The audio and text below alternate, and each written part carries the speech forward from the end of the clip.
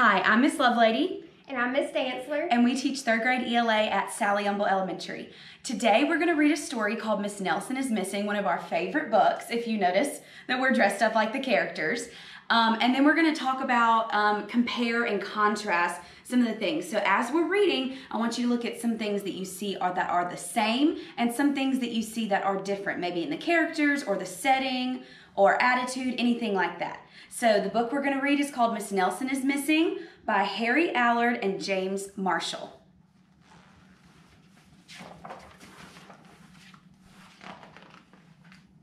The kids in room 207 were misbehaving again.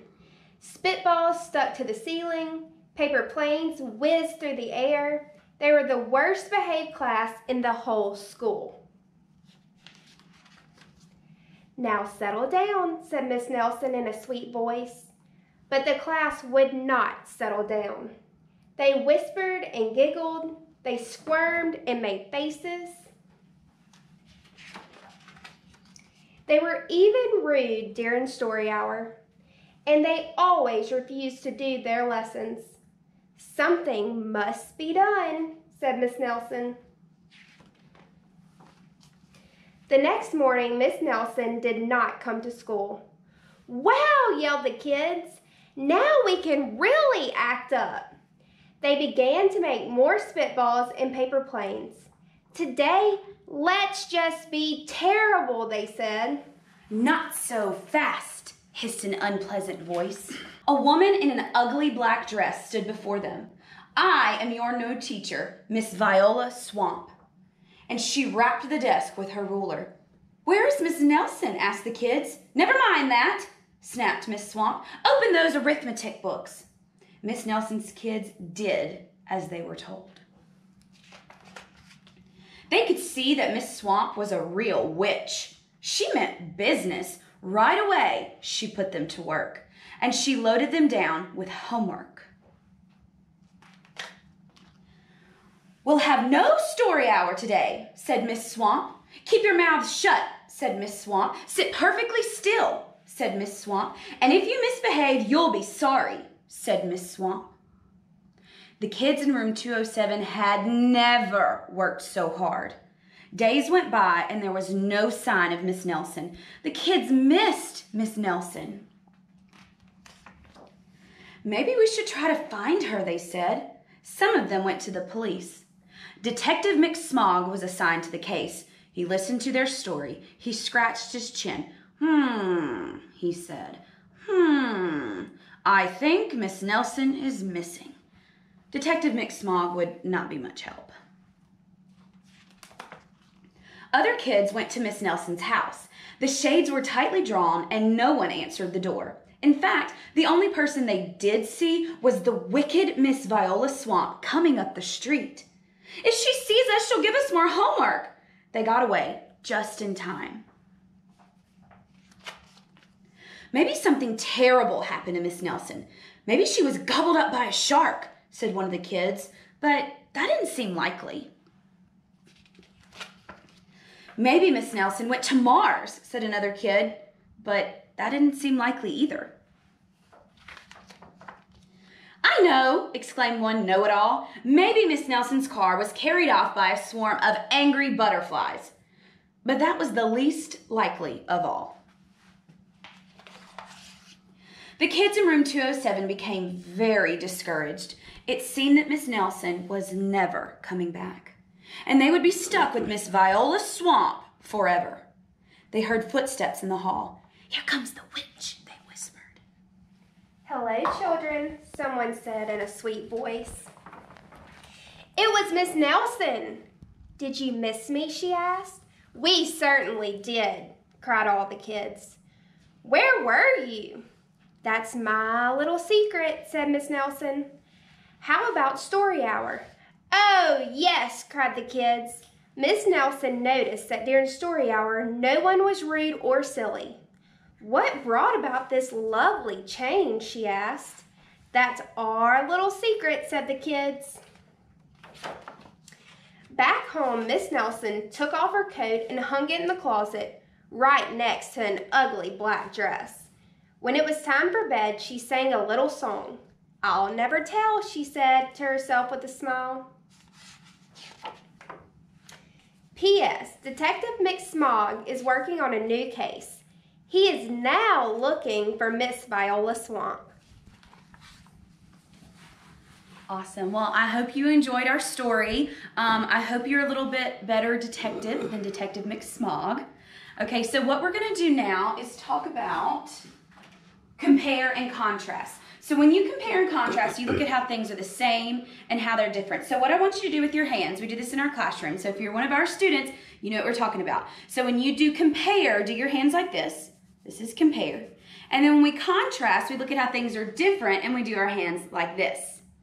Okay, so when we compare, keep your hands like this, you use words like same, similar, alike, and both, okay? Then when you contrast, you look at how things are different. Ooh, sorry. That's okay. How they're different, and you might use words like but, on the other hand, or while. So when you have different, you show a change of direction.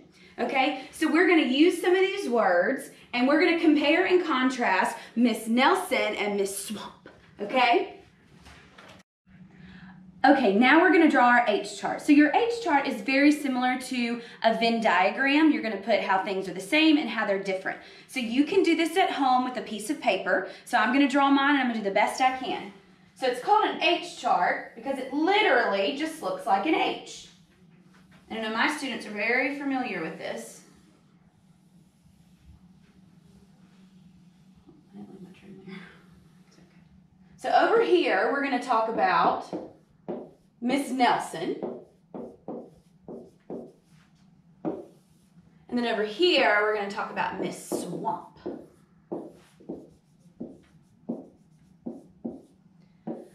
So things that we put just for Miss Nelson are going to go over here, and things that we put just for Miss Swamp are going to go right here. And in the middle, and I didn't leave a bunch of room so we can write underneath there, we're going to put things that Miss Nelson and Miss Swamp have in common, okay? So, let's see, we'll give you there. So the first thing I see, let's see, why don't we start, let's start in the middle. What do you think these two people have in common? Well, they both have the same job. They're both teachers. So we're going to put that right there. And you can just put a bullet point because we're going to be doing several different items in each section. So both Miss Nelson and both Miss Swamp are teachers. Okay? What else do you think Miss Nelson and Miss Swamp have in common? They're both teachers. I think they both have a little secret. So if you really looked into the book, they both have secrets.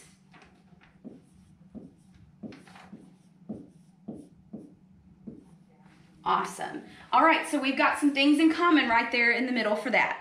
All right, now let's talk about between Miss Nelson and Miss Swamp. What can we say that they have different? Well, just based on physical appearance, Miss Nelson has blonde hair and Miss Swamp has black hair. So we can put that. We can talk about physical appearance when we contrast two people.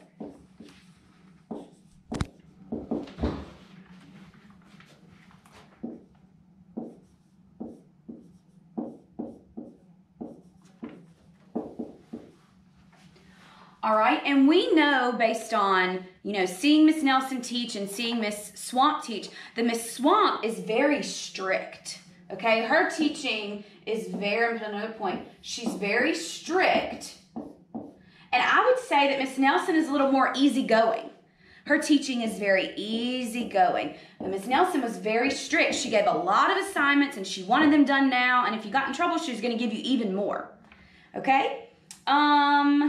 Let's see, do you have anything that you wanted to? Miss Nelson is very loving, while Miss Swamp is more, hard. Yeah, I would even say mean. Miss Swamp is mean. Good, good. Go ahead and put that. So Miss Nelson is more loving or sweet or kind. Any of those words kind of mean the same thing. And then we're just going to say Miss Swamp is mean because you know what? She is. And that's a negative character trait, and that's okay. All right, I'm going to say that Miss Nelson is clever. And if you really read into the book, Miss Nelson is clever because of what she did. So her kids were not behaving her, so she decided to leave and make them miss her. So when she came back, they really, really, really appreciated her.